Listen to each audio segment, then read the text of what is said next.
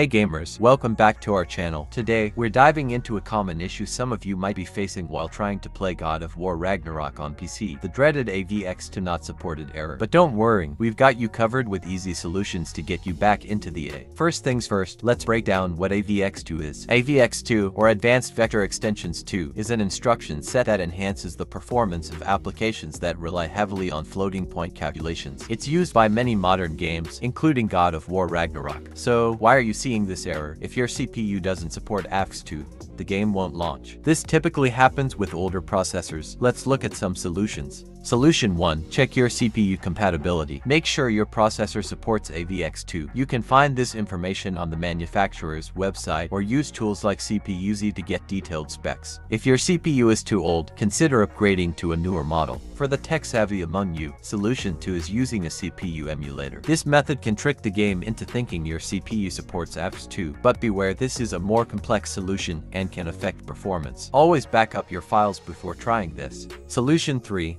Modify the game's launch options. Some players have had success by editing the game's configuration files. Here's how you do it. Navigate to your game's installation folder. Look for a file named co.nfig.ini or similar.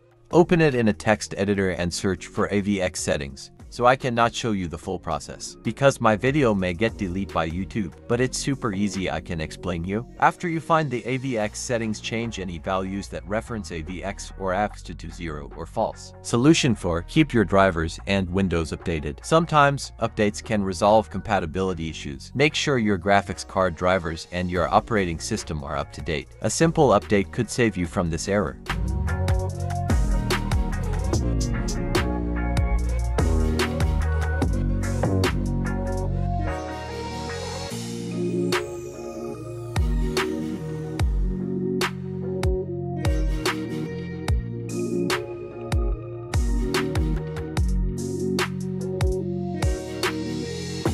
And there you have it. Those are some effective solutions to tackle the AVX2 Not Supported Error in God of War Ragnarok on PC. If you've tried any of these methods, let us know in the comments which one worked for you. And if you found this video helpful, don't forget to like, subscribe, and hit that notification bell for more gaming tips and tricks.